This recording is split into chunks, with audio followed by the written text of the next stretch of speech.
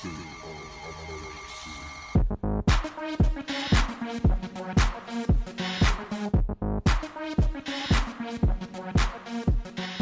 MLA back on the scene, giving you a lesson I hope you'll glean. People have trouble writing to their mama. Gotta learn better how to use a comma. Yo, yo, yo, folks, DJ MLA back with you on this Theatrical Thursday. Lessons you can use, sporting the OC Lions and the Magic, and hopefully sporting how to use a comma correctly. That's right, folks, people mess up commas all the time. I don't care if you're in culinary arts, engineering, science, English, you gotta be writing sometimes and you gotta be punctuating correctly. Today we're gonna learn when to use a comma in front of that conjunction and, A-N-D, when to use it and when not. Come on, yo, let's get started. Here we have two sentences that are nearly identical, but they're different in a very important way. In our first sentence, we have Beth and Sharon. That's our subject.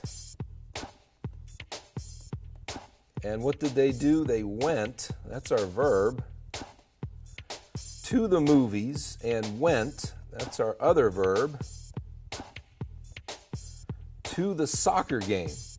Now, Beth and Sharon is the only subject that we have. So went to the movies and went to the soccer game share that subject, Beth and Sharon.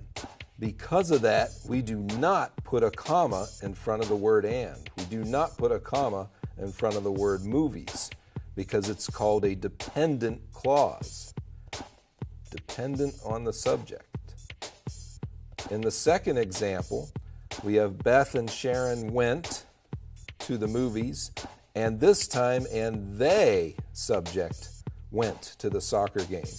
We have two sentences, if you will, two independent clauses, because there's a subject and a verb, and a subject and a verb, and that's why we put the comma in front of the word and.